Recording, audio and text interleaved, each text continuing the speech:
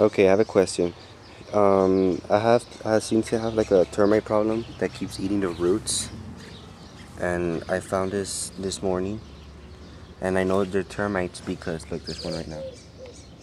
Where is it? Oh, it's right there.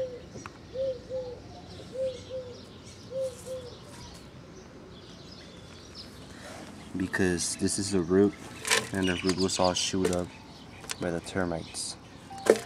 I want to find an organic way to get rid of them that won't hurt my plants.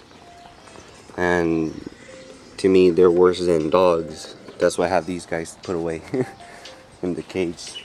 So if you can please help me with that. Thank you. Bye.